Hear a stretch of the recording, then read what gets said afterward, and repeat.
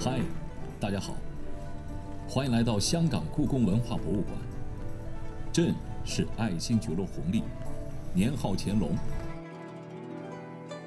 Step back in time to the reign of Emperor Qianlong in the Forbidden City during a visit to Gallery 2.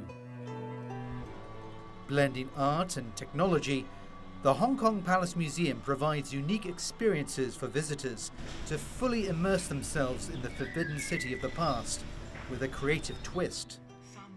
A harmonious relationship between the emperor and his officials was important.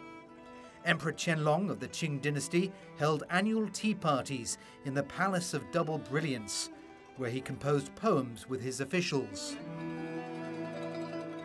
Qing dynasty rulers appreciated art and calligraphy. Emperor Qianlong was a big fan of the work of calligrapher Wang Xizhi. At around 8 p.m, Emperor Qianlong will retire to his bedchamber at the Hall of Mental Cultivation. Artists Geoffrey Shaw and Sarah Kenderdine present the Emperor's poem, Dream, through their multimedia exhibit. Devastated by the death of Empress Xiao Xianqun, the Emperor composed more than 100 poems dedicated to his wife. Dream is one of them.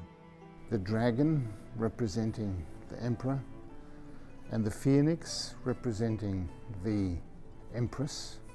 The symbolism of the two butterflies as the two lovers. So I have all the characters of the poem as video clips. Without art tech, you would present the poem possibly just as a document. I can take these historical objects and give them a new contemporary digital art tech identity.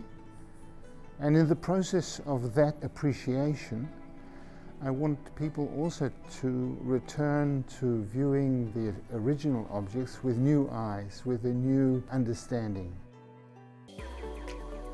The museum has 9 galleries containing 914 treasures on loan from the Palace Museum in Beijing, with 166 of them being Grade 1 national treasures.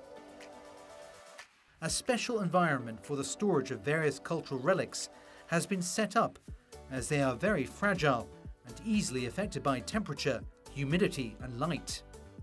The glass on these top-level display cases prevents UV rays from damaging the objects.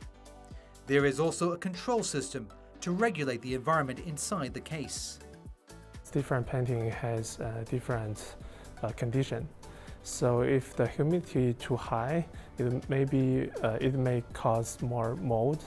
But if the humidity too low, the paper sometimes may getting crack. The conservators can check real-time data using an app on their mobile phones.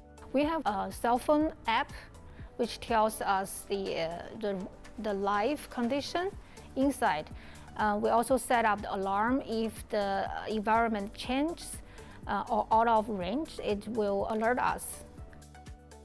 The Hong Kong Palace Museum opens its doors on July the 2nd and will be open from 10 a.m. to 6 p.m. on Mondays, Wednesdays, Thursdays and Sundays. On Fridays, Saturdays and public holidays, it will be open until 8 p.m. General admission tickets for adults are priced at $50, while it is $120 for a special exhibition ticket.